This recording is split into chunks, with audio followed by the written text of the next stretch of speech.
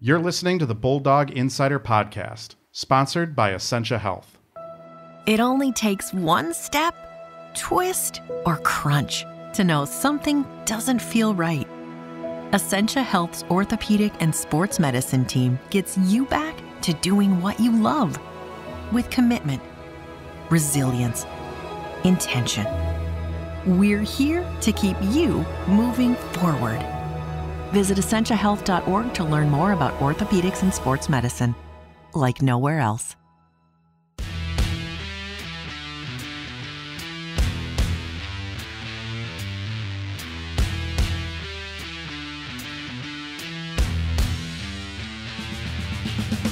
Hello and welcome to the Bulldog Insider Podcast, brought to you by Essentia Health. I'm Matt Wellens, the Bulldogs hockey beat writer at the News Tribune and the Rink Live. And I'm Zach Schneider, the television voice of UMD Hockey on My9 Sports. With October winding down and November upon us, we want to get ahead on what's become a pretty cool month for the Bulldogs off the ice coming up here in November. Last year, the Bulldogs raised almost $12,000 for Movember by growing mustaches. Some mustaches were much better than others. Movember highlights men's physical and mental health issues, such as suicide prevention, prostate cancer, and testicular cancer. Cancer's had a big impact lately on the Bulldogs hockey program. We lost Tom Curvers, good friend of the program, legend of the program in 2021 to lung cancer. Goaltender Zach Schneider took on testicular cancer last fall during Movember. And our guest this week on the podcast has recently rung the bell to celebrate his victory over leukemia. Welcome to the podcast, Bulldogs sophomore defenseman Will Francis. Thanks for having me. Will, what was that like this summer, that moment, getting to ring the bell, and the support that you got just from the entire hockey community? Yeah, it was pretty special. I mean, it's pretty hard to put that into like emotional words, right? It was pretty emotional, just kind of inside me, and yeah, but it was super exciting. I'd say the biggest thing that I took from it was just excitement. Was there relief in there at all? I mean, that was a long battle. Yeah, that you had almost two and a half years. Yeah, 2.5 years. You know, I relief would be one that I guess you could use. I don't know if I was specifically used relieved. Like, I was just more excited for the future and glad to, just have my body back at full strength was the biggest thing that was just exciting for me. What have the last 6 months then been like since you ring the bell and maybe you get back to having that off your mind and get back to normal college life and college hockey life? Yeah, definitely at first. It was just a little weird because I was taking pills basically for 1.5 years straight every night. So now I've kind of just I've kept that routine, and I'm just taking vitamin at night just because I feel like it was almost engraved in me, right? Doing that for such a long time. But yeah, I think, I just came up on 3 months 2 weeks ago. So, it's just getting, energy and strength back. I think I've noticed honestly more in the last maybe month and a half than I did the first month and a half. And that's just with getting, my whole body kind of back to being a normal person again. So I think that's probably the biggest thing. Will, we had you on the podcast last December and talked about your battle with leukemia and stuff. But for people who maybe aren't as familiar with it, not longtime listeners of the podcast, can you kind of give us the cliff notes on when you were diagnosed and kind of the story till now? So I was diagnosed in March of 2020, and for what I had specifically, it was called acute lymphoblastic leukemia. It's a 2.5-year chemo regimen, kind of broken up into, I guess, 5 different almost stages. So, the first one is a month straight. I was taking something every day. I was in the hospital for a large majority of that. I was in pretty rough shape, and then moved on to another cycle that lasted 2 months. I was able to get some strength back for that. And then I had another cycle that was another 2 months. That was a bit easier as well. And then I kind of went into this next cycle. The fourth one was delayed intensification. That was pretty tough. That was September and October of 2020. And then the last one started up in January, which lasted a 1.5 years, which I played through last year, which was tough at times. But, I'm glad to, be completely done. So, yeah, I'd say that's pretty much the basis for it. So you were still undergoing chemotherapy for most of all last season. Yeah. For all of last season. Yeah. And was that all just pills? Did you have to go to? I had infusions once a month here at Essentia. I also had quarterly spine taps that I have to go down to the cities for my main doctors down there. But yeah, other than that, it's just pills every night and once a month up here. So was that more mentally and emotionally taxing and challenging going through a college hockey season, or was it more physical? I think honestly it's physical. Like I knew I wasn't myself. I could work on my conditioning as much as I could, and I knew that just scientifically I was never going to be the same as the guy next to me, right? I was at a between 20 and 30% red blood cell disadvantage, and in a sport like hockey, that's pretty significant, right? Just from a conditioning standpoint of how much oxygen you can get into your body. But it's kind of something that I guess I specifically tried to not think about. I tried to not let it bother me. I know at the beginning of the year, I was telling Sandy when I'd go in for treatment, I'd have to miss practice. And probably I'd say after Christmas, once the new year hit, I would go in for treatment after practice one day and just wouldn't tell them, and then try to come out the next day, and I was able to. So I knew I was getting stronger. But yeah, at first, it's something that, we all did have concerns to, right? It's something different, something that they haven't had before, something that I didn't know what exactly my limitations could be in a sense. But yeah, I think I just learned, with time and going through it that what I was able to do and what I wasn't able to do. And practice is one thing for you to come out after a treatment or an infusion or anything like that and try to practice, right? And maybe not feel yourself. But you played in some games last year while going through all this. And so we obviously don't want to compare it to being injured or to be playing banged up like a lot of guys do throughout the season. But how did that feel? Well, your first college hockey games are maybe in this space where you're not as confident in your conditioning, your strength, your abilities as maybe you would be without this going on. It was challenging at times. But I think initially, I was so full of just excitement and being able to play in that first game that it was almost kind of non-existent to me. For sure right away, but I think, as the game goes on, every player gets tired, right? I think maybe initially that Thanksgiving weekend against Alaska near the end of one of the two games, I was pretty tired, and when I came and saw my parents, they were telling me how red my face was last year, and then compared to this year, they just don't see it at all, which is really good. So yeah, I think I was just full of excitement, almost didn't let it bother me. Is that just that hockey player mentality that you're going through chemo, but I'm still going to get out there and play? I'm not going to always give coach that heads up that I'm injured. I always joke with him, you guys could be missing a limb, and I'd ask you if you can play that week, and you'd be like, yeah, I'm good. Was that just the hockey player mentality, or is it something else that made you want to just get out there and battle through all that, not prolong your comeback? For sure a mix of both, right? I think anybody, specifically hockey, guys, they try to go through injuries or something like that. And I think there's a big difference between, being hurt and being injured, right? Injured is where it's, something, maybe a broken bone. Like, it's going to be tough to play through something like that. But yeah, I think, maybe it's just more of my mindset myself, almost maybe in a sense of out to, just trying to prove it to myself maybe more than others. But yeah, I think, that's maybe just the way I'm wired. Maybe I'm wired a little differently than others, but that's a good thing too. So yeah, I think, probably just a mix of both.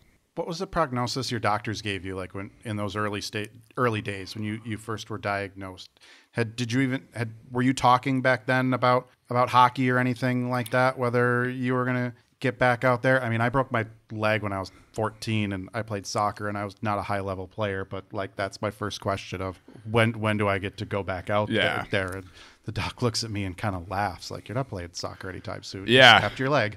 Yeah, I think that was probably one of the first things I asked for sure. I had that basically I think is the head doctor down there at the U where I was treated for the most part. The first thing he said to me is that you will be cured, and then I think the next thing I asked is when can I get back to hockey? And I think initially they were kind of saying more like 2.5 years is about what it's going to be. And at that point, I just got out of knee surgery. I had a solid year of junior the year before, and was kind of just on a good projection path. So, at first it was a little, it was devastating thinking of maybe missing almost 3 years of hockey. But yeah, I think that it was initially something that I asked right away, one of the first things. And they, allowed me to, as good as I felt, I was able to skate when I was diagnosed in March. I skated for the first time after that in June. And so, I was able to at least just get out and feel the ice pretty quick after the diagnosis. How old were you when you were diagnosed? 19. 19. So 2.5 years feels like an eternity for a 19-year-old, right? Yeah. It was definitely a long time. I mean, yeah, it's hard to describe. Like, I think the best way that I can put it is sometimes it feels like it was an eternity ago, and then at other times, depending on what it was, it feels like it was at a snap of a finger. So, I kind of see both sides of it, just depending on what it is. Did you defer your recruitment to UMD? Is it 1 year?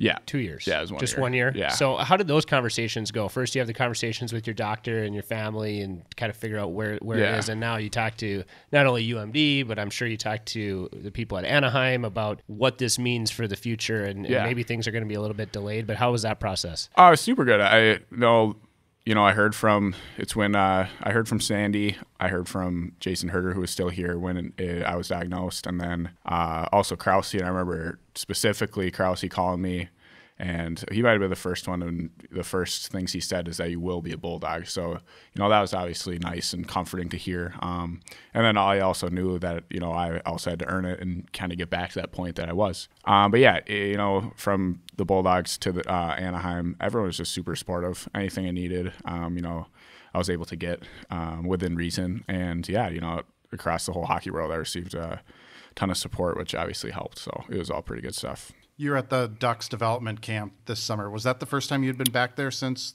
you were drafted in 2019? Yeah, they didn't have development camps the years prior just because 2020 was COVID, and then 2021 with the season going late, it just didn't work out. For you, what did it mean to be back there at the development camp? And there was that cool video they posted of the coach highlighting what you went through and everything. Yeah, that was unexpected, but that was for sure pretty special, something I won't ever forget, right? Head coach to do that at a development camp to a prospect's pretty special. But yeah, I was at a full bill of health. I felt great. I felt like my mindset going in there was, I'm not just going to be here to be here. I wanted to get something out of it too. And, I thought I did that week. So yeah, I felt like, I was there, to get better, to learn, and just to compete. So it was really fun, and it doesn't get much better than going out to sunny California, being from Minnesota. So it's always good to get out there. Yeah, it's too bad that development camp's not like over Christmas or something like that for the Ducks. So, you're a couple months removed now from ringing the bell, and I'm sure mentally it'll take even a little bit longer to kind of get used to maybe being back to so-called normal life. But right now, when you came back last year, it was Will Francis who's battling cancer, right? And then when you started this season, it was Will Francis who just beat cancer, right? At what point do you want people to just move on? Do you ever want them to move on and not forget, but stop talking about that portion of it and just kind of view it as Will Francis, the sophomore defenseman, and hopefully Anaheim Ducks player later on? Yeah. I think it's probably something that I'll always kind of be there, right? But I think, as time goes on, it'll probably be talked about less and less. It's something that, I kind of want to help out with in a way where in September, I had a little T-shirt drop with Sauce Hockey where we donated all of the profits to the Leukemia and Lymphoma Society of America. So, it's stuff like that, though, that, I think will keep the remembrance of it, right? But it's also something where, I can help the cause. And I think that's what is probably more important to me is, helping the cause and helping others, achieve their dreams like I'm able to. So with Movember here, last year was a pretty obvious maybe face of that movement with Zach going through what he was, and you were still not declared cancer-free at that point. So you two were kind of the obvious faces to put on it. But now that you're both on the other side of this thing, are you still comfortable with this being, driven through the UMD community, knowing that they've got these two stories here that are pretty remarkable comeback stories when you think about it, to getting back to the level that you two are at? Yeah, it's cool stuff, right? It's inspirational. And yeah, I think, recognizing both of us is just, I don't see any negative side to it, right? So yeah, I know we're going to set something up here this month with Zach, regarding what he had, and kind of doing the same thing that I did in September, where September was leukemia and lymphoma awareness, where Movember is testicular awareness. So kind of maybe doing something similar to what I did and donate some money and raise some money, within the community and hopefully, around the world. We're going to take a short break. When we come back, we'll have more with Will Francis. You're listening to the Bulldog Insider Podcast, brought to you by Essentia Health. Hey there, my name is Wyatt Buckner, and I'm the host of the Duluth News Tribune Minute Podcast. Hear the most important news of the day, including weather and sports from Duluth, Minnesota, and from around the Northland. Join me and my fellow reporters as we take you through the local news you need to start your day. Episodes are released Monday through Friday and are available on Apple, Spotify, and wherever you get your podcasts. Thank you for supporting local journalism. Hi, I'm Maria Lockwood, a reporter with the Superior Telegram. Explore Superior and Douglas County history with me on Archive Dive. a monthly podcast available at superiortelegram.com or wherever you listen to podcasts. Welcome back to the Bulldog Insider Podcast, brought to you by Essentia Health, Orthopedics, and Sports Medicine. They're proud to be the team physicians for the UMD Bulldogs and provide sports medicine care to more than 25,000 student athletes in the community to ensure they can compete at the highest level while protecting their long-term health and athletic futures. Thanks to Essentia Health for their support of the Bulldog Insider Podcast. I'm Matt Wellens, back here with my co-host Zach Schneider and our guest Will Francis. Will, you mentioned that the T-shirts that you had in September was Built Bulldog Tough. Tell us how that came about. Cool shirts, Sauce Hockey. You did that partnership with. How did that all come about? Yep. So he initially, sent me a message or something like that. I think he reposted that video actually of Dallas Eakins recognizing me at development camp, and I think I shot him a thank you and something like that, and kind of just stirred up conversation. Said if you ever want to start something up like that, we'd be glad to help. And so, when the opportunity arose, I thought September would be, a good time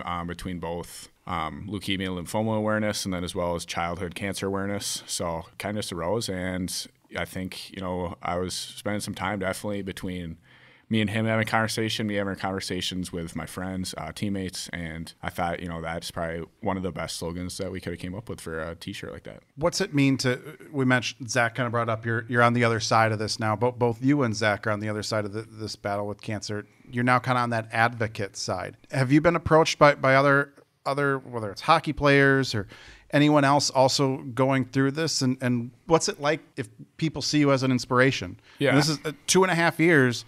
You go from cancer to you're back out there playing D1 college hockey and back on track to the NHL. What's that like to be that person people look up to now? Yeah, I mean, it's good, right? There's a kid from Cloquet named Blake Conklin who skates with Bronwyn, who's also our skating coach. And then through us two, we got connected. And he was kind of nervous at first, getting back to hockey. He's only 8 years old, so a lot younger, right? I don't think, when you're 8 years old, you're thinking, might not ever be able to get it back into this. But, the way we can all see it, right? You got a whole life ahead of you. So I was able to go skate with him this summer once and just talk to him and his family. And I think, just off of that, like knowing that we had the same thing and I'm able to play Division I hockey, it's just given him a lot of, inspiration. And I think more just in his mind, he can accomplish, whatever he wants. How much did it help you, and not that you were wishing that Zach Stayskal ended up in that situation, because he came into it after you were kind of a year and a half into it. But how much did it help to have each other throughout last season? Not going through the exact same thing, but similar paths and similar challenges mentally, physically, emotionally. Yeah, I think having someone else by your side that's going through something similar to that, it can only help you. Now we live together, so maybe we see each other too much, but it was good. It's something we can relate to. But yeah, I think the first thing that I said to him is, anything you need, I'm here for you. I've been through this for a while now. I know kind of the challenges and whatnot that's going to entail. But I think we just helped each other out however we needed to. Just support each other. Don't want to discount any outside help he got, whether it's from his family, his friends, the coaching staff, the other guys on the team. But to have you as someone who's been through exactly the maybe more so the mindset of what he's gone through, or maybe it's similar physically as well. But I mean, it just seems like others can empathize with it, but you had that firsthand experience, and it seems like that would be a pretty good sounding board for some of the things that he was going through. Yeah, I think, like you said, people from the outside of it can, give all the support, prayers, and all that's awesome and great, and you need that. But having someone that can relate directly to it, I think just helps that much more. And I think it helps, just your mind that much more with someone that's been through it, just talking to them and, knowing that there's going to be challenges, but knowing that there's going to be good times and getting on the other side of it. So was it therapeutic for you at all to kind of recount your own experiences of the last year and a half and see it through maybe a different lens, a helping lens? Yeah, maybe. I guess I haven't honestly really looked at it like that much, but, I think, definitely it helped, me just whatever it was. Me and Stezzy had a couple similar drugs that we had to take, and we were just kind of like, maybe it was just complaining about them, but even then it was probably good for both of us. I mean, it's a different perspective. You have all that family support, but like mom and dad aren't thinking about your hockey career. Yeah. They're thinking about you just being healthy and everything like that. You could probably relate to Zach, and Zach could relate to you that, yeah, you guys want to get healthy and be cancer free, but getting back on the ice and playing hockey again is a top priority. I mean, I remember when Zach, made that announcement, he had it there, I believe it was in all caps, that he was going to play hockey that season. Yeah. For Zach, that had to be a huge help having you around that you could, the two of you could confide that in each other, right? Yeah, I think so. And, going back to our parents and then us different ways, I think, at least for me and mine, it was definitely harder on my parents than it was for me. And I think Zach should probably say the same as well. But yeah, I think, what helped me, and like he said in his little letter, is just that vision, right, of getting back out there. That's probably always something that for me, like I was looking at, there's times where I'd be by myself skating while I was going through treatment, just because there was all those, whether it was COVID restrictions and just trying to, stay safe. No one knew how it would react, with a depleted immune system like I had at the time. But yeah, it's just kind of going back to that vision that you have for yourself, and I think, that always helps. So that's probably what I did. So you guys are planning another Movember campaign for this year. Anything special, or just trying to carry on that Ben Pat legacy that he's kind of started all those years? Yeah, we might have to call him in and have him maybe organize it again for us. But I think we'll just have to, a lot of younger new faces, so we're gonna have to see who can grow mustaches. I know I'm not gonna be at the top of the leaderboard. But yeah, I think it'll be good again. Kind of have the same thing as last year. Set up some sort of donation and then give it all to Men's Health. So, is there a leaderboard? For sure, last year there was. Rankings? Yeah, for sure there was a few guys last year who had really nice ones. Ben Pat included. Matt Anderson, I guess, had a nice one too. We're kind of trying to think of who we had. Luke Lohite could probably grow something nice. I was gonna say, who are the if we had a couple front runners. If sports betting were legal in Minnesota and not frowned on, well, sports betting for charity, that would be the way to do this. If you could put money on which guy you think's gonna win it. I mean, Isaac Howard, he's 18, but he pretty scrappy though. It's a scrappy. It's pretty scrappy facial hair. I think it'll come around. I'm almost 38 and I have scrappy facial hair, so I'm sure Isaac will come around. I remember that 17-18 team when they did Movember. There were some struggles on that squad with some young guys. Riley Tufty tried real hard, but better hockey player than mustache grower that year. So who are the top guys? Lohite definitely up there. Yeah, for sure. Lohite's a front runner. Really trying to think here. Stezzy honestly has a little one right now. Jesse Jocks is up there, older guy. Older guy who won't be there is probably Tanner Ladderud. I don't think I've ever seen him with anything on his face. Luke Millmock will probably have something good. But if I had to pick one for sure, it's probably Luke Lohite. Right out of the gates. So I think he'll have something good. Do you guys require everyone to shave off the facial hair right away on November? Or are you are people allowed to get a head start? I think guys will for sure have a head start. I know that I'll need one if I want to compete with anybody. But I think just overall the idea of it's great, and hopefully we can try to break that $12,000 fund that we got last year. I want to take a minute and step back and talk about Ben Pat, who's not here anymore, but when he's we not talk dead. about Ben Pat's not dead. Yeah, he's not. He's still with us. He's in Duluth. Yeah, right. Actually. Yeah, maybe he'll come back, but he's not with the program anymore, Yeah. and so he's not in the locker room with you guys. But when we talk about the UMB program, so often we talk about how many good hockey players have come through here, but also really good people. Yeah. And Ben Pat is probably one of those guys that's probably a much better person than he ever was.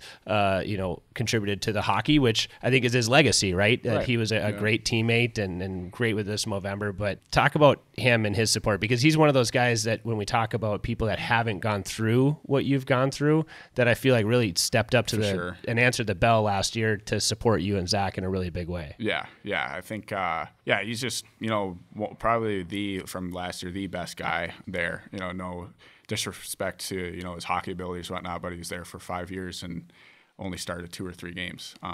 And just the type of guy he was, he came in every day with a smile, just was simply just the best guy. And it was huge for me and Zach as well. So, it's too bad that he's not around anymore, but, happy to still have him in Duluth. And hopefully I have at least this year ran into him a couple times already. So, it's always good to see him.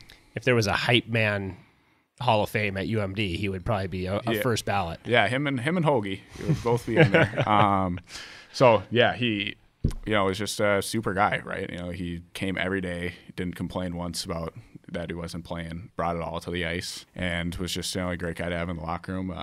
Kind of just was a guy that could read the room well. Like if we needed to mellow it out, he'd mellow it out, crack jokes, that sort of thing. And at times where maybe we need just a little spark, he brought that. So he was good at that. I will be forever bummed, and I'm not the only one that they couldn't get him a win out at Northern when he was able to play it in those couple games, because that was a really cool thing to see him finally get some action. Yeah, for sure. Oh, I thought you would say bummed that we couldn't get him back for a 6th season. Yeah. Well, that too. I was campaigning for that, pushing him on. You're right, though. He is still in Duluth, so we could have him on the podcast, even though we could have him be on an the honorary podcast. member. Oh, I thought you were going to say he's still in Duluth. He could still maybe come back to school, rejoin the team at the semester. He could 5.5 seasons in. I don't know. I don't know if he fully finished his MBA. I think he did, but there we maybe go. He needs a what class. a story would that be? Yeah. He's a little struggle to start the year for the guys in the first couple series. Ben Pat comes back at semester and carries them to another national championship. That would solidify his legacy. That would solidify him for sure. He'd have a banner. What a story. Yeah. Ben Pat, if you're listening, if the opportunity is there. Yeah, for sure. We're gonna get compliance on the podcast here. How do we get Ben Pat for 5.5 seasons? / can Naomi Rogie get a 7th season of hockey as well, or just sports in general? Will, to kind of wrap this up, looking back on your battle with leukemia and everything, how has it changed your perspective on life and as well as hockey? Yeah, I think just pretty simply, not taking anything for granted. As cliche as it might sound, I think, being in my shoes and Zach's and anyone else that has had something like that, it really kind of means something more. But yeah, I think, you can achieve whatever you want through just being consistent and putting your head down and getting to work. So, those are things that, I think of every day is just coming to the rink every day with some sort of purpose. I want to leave there better than I came. And then off the ice too, just in school and, whether it's something with my family, like just hanging out at home, that sort of thing, just being with them and not taking anything for granted, kind of soaking it all in. All right, we'll leave it there. Will, thank you so much for joining us on the podcast this week. We appreciate you coming on. Yeah, thanks for having me. I appreciate it. The Bulldog Insider Podcast you can find on Apple Podcasts, Spotify, or wherever you get your podcasts. Subscribe and rate us. For more Bulldogs hockey coverage, visit therinklive.com and DuluthNewsTribune.com. Zach, a lot of hockey at Amsoil Arena this weekend with the women hosting Wisconsin and the men hosting Cornell. What's the TV schedule look like? Yeah, a lot of hockey and a lot of TV. We got all 4 games this weekend, so it'll be fun. 3 o'clock, 7 o'clock, both Friday and Saturday. The women hosting Wisconsin, the men hosting Cornell. So I'll be there all weekend long with the teams. And this is one of a few doubleheaders that we've got on the schedule this year for My9. So I'm excited for it and looking forward to Friday, Saturday. Voice going to be able to make it through 4 games? Yeah, it should. Hopefully, hopefully not. Hopefully there's a lot of goals for the home teams, and the voice is pretty rough by Saturday night. But my producer always has a couple cold beverages for Saturday night when we're done, so I'll be looking forward to those as well. May there not be long breaks between TV timeouts this weekend. That's right, yeah. But we always like end-to-end action. We had a few little rushes with the Wisconsin series this past weekend, and so, no, as long as the home team wins, we'll do whatever we need to do on the TV side. And if all games could end in regulation, I would appreciate that as well. So big thanks to our sponsor, Essentia Health, for their continued support of the Bulldog Insider Podcast. And thanks to all of you for listening. We will catch you next week.